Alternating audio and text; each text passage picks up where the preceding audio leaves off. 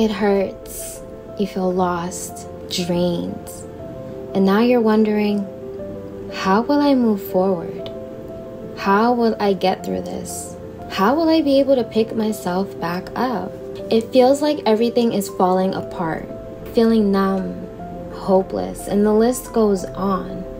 Everyone gets a challenge thrown their way and it feels impossible to believe it, but we will be okay. But believe it or not, something amazing will come from this pain. Something great will come from this. So let's just dive deep into how we can use this pain to guide us into our powerful era. Hey butterflies, welcome back to my channel. It's your girl Stephanie with a Y. Don't forget to subscribe. We're recording, we're getting back on our consistency. As much as I don't want to record looking like this, I'm here showing up for myself and for y'all. So anyways, without further ado, let's just jump into the video. As you can tell from the title, we are going to talk about how to turn your pain into power. We're talking about that transformational era, okay? So that you can get to your powerful era. Trust me, we've all been through it, so we all need this video. So sit back, get comfy, and let's start. First things first, you're gonna need some pain. I mean, will that be hard to find? But pain, something that we've all experienced, we all know, been through. And talk about it in a positive way, which rarely people ever talk about. And we have to remember that as much as it feels like the world is just turning its back on us when these terrible things happen, it's not the case, I promise you. Recently, I went to a yoga class where I met an amazing woman. Shout out to Linda. And we were just talking, getting to know each other. And she did reveal to me that, you know, she lost someone and how she's been living in so-and-so area for that amount of time. And it completely reminded me of my situation, you know, how my grandmother was sick and I moved back from California to Massachusetts to just be with family, etc. And it just hits me that we're all working through it. We're all just trying to live life. We're all just trying to be okay. Whether you lost a job or a loved one, or you're just in deep depression and you can't get out of it. Maybe it's your self-image, your confidence has tanked. Whatever that is, you are not alone. I promise you, you're not the only person in the whole world that this is happening to. You just have to believe that you'll get out of it. And you will. It may take forever. Trust me, it may feel like it's never ending, but you will always get through it. Honestly, isn't it a little comforting to know that you're never alone? But I'm here to remind you that it is okay. This is molding you. And really quick before we move on, if you do need to, please seek out professional help. Ain't nothing wrong with taking care of your mental health. I am in therapy. I love it. I know many people who are joining therapy and love it. So please do seek out professional help if needed. Now let's turn this into power. Acknowledge, recognize what the problem is. You have to know the root of the problem to even know what you're dealing with, right? We unfortunately live in a society where being vulnerable or showing your emotions and being honest makes you soft and weak. But on the contrary, it actually makes you stronger. It actually brings you to the next level. I mean, how else are you supposed to level up, glow up, if you haven't even mastered the level you're at? It's like video games. You can't go on to the next level unless you pass the first one. So, because in all honesty, how do you expect to heal if you are suppressing your emotions? How are you supposed to heal if you're holding it all in? And if we haven't learned that already, holding grudges or anger or whatever it is, even towards other people, is still going to affect you the most. Like literally, this next sentence, I'm yelling at you, even if it doesn't sound like it, but I need you to go sit down, open up a journal, and start there. Write out anything, whatever comes to your mind, or cry it out. But I'm gonna need you to start somewhere right now, because you've been holding on to so much and it's just so unfair. So like I said, pick one or the other. Cry it out or write it out. Either way, it's going to help you tremendously. Like, I don't think people actually realize the amount of relief you get from crying. Like, we all feel it. You feel like a weight has been lifted off your shoulders. Like, light like a feather. You feel so much better. It's actually been proven that crying not only relieves stress, but it's decreasing the levels of cortisol in the body. I actually had to check personally what high cortisol levels do. Besides, I know that it makes you stressed out, but it can also cause acne. It can cause fatigue. and it can cause weight gain. Granted, we all have high levels sometimes, but that is because our body's natural response to harm or danger is for it to rise. That's why letting it out, letting it all go is going to be beneficial for you in the long run. Learn to express yourself. Whether you don't know how to or where to start, you just have to start something, right? How will you know you're good at it? How will you know you enjoy it or that it works for you if you don't ever try? Like I said, you can do this in many ways. This can be voice memos that you do to yourself and delete later. Same with journaling. You don't have to feel scared to write out your deepest, darkest secrets. No, girl, crush it up, rip it up, shred it, burn it, ashes to ashes, and no one will ever know. And even then it'll make a huge difference for you. You'll feel so much lighter. Like, I'm gonna keep saying that, but you're going to feel like a feather. Relieved. If you do want to try some journaling and you are feeling heartbroken, ask yourself these questions to really understand what's going on, such as, what aspect of heartbreak is bringing you pain? Is it the feeling of being betrayed? Are you mourning the absence of someone who was once by your side? Or perhaps the future you thought you would have together? And FYI, you can Google any kind of prompts that you're in the mood for. So if you're feeling sad, journal prompts to feel happier, journal prompts to relieve stress. You can literally Google any of this and just take 2. Sitting there for literally 5 minutes is all you need. 5 minutes just to reflect and really think about yourself. What you see for your future. What are you mourning? What do you have to let go? What is hard about it? You sit down for just 5 minutes with these deep questions and truly reflect, babes, you're going to uncover so much. So these will all be ways to acknowledge our pain, to acknowledge what we're going through so that we can take the next step. Remind yourself it is okay. It is okay to feel terrible. It is okay to feel sad and angry. It is okay. It's normal. I'm human. You're not your feelings. Feel them, but you're not your feelings. So now let's move on. If you did write down any answers from the heartbroken prompts just now, take these answers with you so we can do this next part, which is the lesson. What did we learn? Each struggle comes with its own lesson. It's hand in hand. It's not like God literally handpicked you and said, yeah, I'm going to ruin your life just because, just for funsies.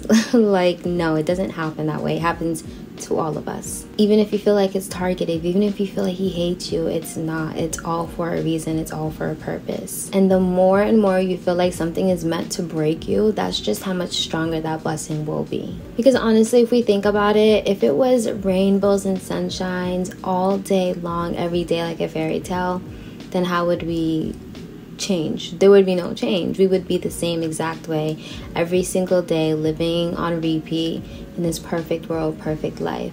But we're meant to go through different stages. We're meant to break barriers, break our own barriers, our own boundaries, right? Stop restricting ourselves from doing so much more because you have no idea what you're capable of.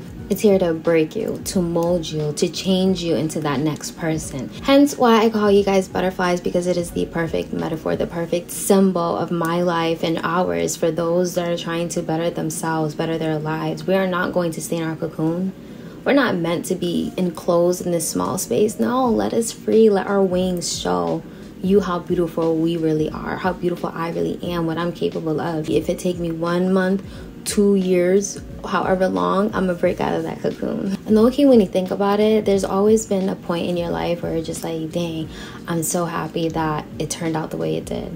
Or I'm so happy that I made it out of that breakup. I'm so happy I got over that job and got a new one, a better one. And personally speaking, I always ask myself, well, if I want more, right? If I want a better job or a better this and a nicer this and a banging body, then why am I crying about the struggles? Why am I crying about how depressing and how much it sucks? You asked for more to eat and then you complain when there's more on your plate. Make it make sense. You can't cry about having a lot on your plate when the whole time your goal was to eat. Literally. If you wanted that future so badly, then you would understand why you are dealing with this now. I remember reading another quote that also helped me during my hard times was, everything will be okay. And if it is not okay, then it is not the end. This is not the end of your story. This is just a chapter. we're ready for the next. It's like they say, different levels, different devils. Because no matter where we are in life and you just keep evolving, keep growing, keep getting better and better, there's always going to be something to deal with, bringing you down, trying to bring you down, trying to push you back down. Don't let the devil lie to you now. This whole time I was recording without the butterfly, like, hello? How tired am I? Your journey is not going to end here. It's not going to end because you lost a job, because you lost a friend, because you lost your favorite wallet. You have more than that. You have a purpose that's just waiting for you to fulfill. Like, as hard as it is, I need you to reevaluate and think of all the possibilities of what the lesson could be. You need to give yourself the time to reflect on what is the lesson. What am I supposed to learn here? What is this trying to teach me? And that's another thing, is that I've realized that sometimes we will go through loops and circles, round and round, with an issue over and over, and it seems to be the same issue, and it's like, why am I still dealing with this? Why is this happening again? Why me? You haven't done the work yet. You're not finished. There's still more to be changed. There's still more to be learned before you can move on to the next step. We don't just graduate school because we went through the classes. No, we have to actually understand. Then we can pass on to the next. Even with a friend, you can think of all the possibilities of where it went wrong. Then what you can do to move forward, or what you want to do to move forward. Was it a lack of boundaries, a lack of respect? What are you going to do to make sure that your future friendships don't end up the same, or don't have the same mistakes? You have to look at it from all perspectives, not just from your point of view, just because it hurt you and you're the one going through it. No, you have to look at it from every angle. I remember there was a time where I was going through it because I lost a friend, and for some reason in my head I had it set on the fact that it was because of me. It was something that I lacked, or something that I wasn't doing, or maybe I wasn't a good friend. But whatever the case was, I was just blaming myself. Years later, now I'm realizing, like, it actually happened the way it was supposed to happen. They were at a different place, a different timeline than where I was. There was nothing that I could have done that would have made it turn out any differently, because they were on their own path. They were not even equipped to be a friend at that time, no shade. But if they couldn't even be there for themselves, how would I expect them to be there for me? Me going through that pain and me going through that misery, yeah, I was just inflicting a lot of self-doubt and insecurities upon myself. But after that, I soon realized, like, okay, this had nothing to do with me. First of all, I stopped taking it personal. But then also I learned from that, because then I learned, okay, you know what? Going forward, this is what I want. This is what I don't want. And so you have to look at each painful moment in your life as a lesson, because it's really just there to help you grow, whether it's spiritually, physically, emotionally, all of that, mentally. It's to push those boundaries so that you can reach your peak, your next level, the next you. And as hard as it is to push through, that is exactly where you're going to find your power. That is where you're going to pick up your crown from the ground and be like, yeah, we're ready. It's when you finally pick yourself back up. It's when you finally put the pieces to the puzzle. It's when you finally are ready to take all of that pain and to use it for the next chapter. That's where you're going to find your power. And literally, power is all just coming from that growth. When you decide that you are changing and you are working towards growth, towards progress in your life and yourself, that's where the power is created. Babes, you just boiled up some magic in that. And what's that thing called? Witch's brew. Yeah. You just brewed something up in the witch's brew. Let me not say that, but it's spooky season. But literally, you just brewed up the magic, sis. Now we're on to the fun part. That power is going to come once you start recognizing that your struggles are just steps. Those struggles are just stepping stones so you can continue on your path, so you can get to the next. Like, thank you, next. We're literally thanking you for what you've taught me, what you've brought me, the pain, because I will never forget. Next, because I'm on to the next. I'm ready for what's going to be my calling. I'm ready for what's mine. No matter what life has thrown at you, yeah, whatever comes your way, you got it. You've been equipped with everything that you need. You've been equipped. Why do you think you keep waking up? Why do you think God keeps giving you another day, the presents? And one day you're going to be looking back and actually be able to tell this tale, tell your story, tell your testimony to people who are going through, who need to hear it, who need to hear how you made it through the mud. How did you do that? How did you get over it? How long did it take you? Now you have the answers to provide to the next. Live to tell your tale. The final step will be action. It's going to be the action that you take going forward. It's going to be what you do with this new information that you have. Now that you learned your lesson, are you going to push forward or stay frozen? What you decide, that action that you take next will be literally your power. Full transparency moment, this is why I've been going so hard, hence the appearance in the gym lately, because I'm honestly so sick of myself looking the same, being disappointed when I wear certain clothes, being sad when I take pictures. The time I took a before photo and cried real tears, baby, those tears transformed me, because I was like, there's no way. There's no way. And that's the thing. That pain that I see, that pain that I felt, the pain that I'm experiencing is going to be my motivation, because I'm going to keep going back. I'm going to keep being consistent now. I'm going to shake the table, shake things up, new routine me, when to arc me, because I'm ready for my transformation. Like, I'm tired of what I've had and I want more. So I got to do more. But like I said, it really is your choice. Do you want to chase your dreams and your goals and change and grow? Or you want to stay the same, chill, be comfy, have, the same predictable life and be okay with the same struggles over and over? Will you do nothing, or will you actually work for something? Will you prove to yourself that you're able to do it, or are you just going to believe these people? As I said, you've already been equipped with these tools, these special talents that you have yet to discover. And all that magic, all of that, it's just sitting down there deep. It's just waiting for you to dig a little, work a little, sweat, break tears, do whatever just to reach it, right? Dust yourself off, because once you hit the pot of gold, baby, it's over from there. It's only up.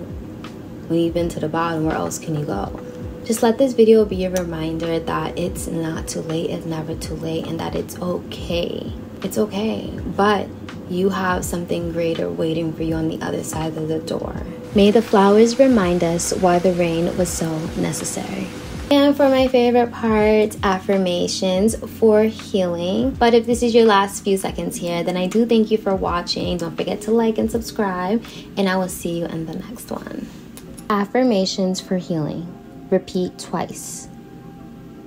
I choose to turn my pain into motivation and power. What once hurt me is now my fuel for success.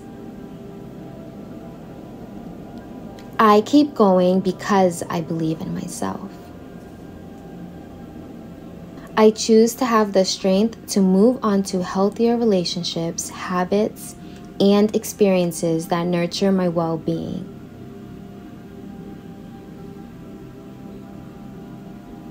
I am resilient, and I will turn every setback into a comeback. I hold the power to heal and overcome. I will transform my life into a reflection of my strength, resilience, and limitless potential. I allow myself to heal, and in that healing, I find new strength. I am worthy of love, healing, and peace. I am ready for change. I welcome change. I choose to turn my pain into motivation and power. What once hurt me is now my fuel for success. I keep going because I believe in myself. I choose to have the strength to move on to healthier relationships, habits, and experiences that nurture my well-being. I am resilient, and I will turn every setback into a comeback. I hold the power to heal and overcome. I will transform my life into a reflection of my strength, resilience, and limitless potential. I allow myself to heal, and in that healing, I find new strength. I am worthy of love, healing, and peace. I am ready for change. I welcome change. Thank you, butterflies. Love you.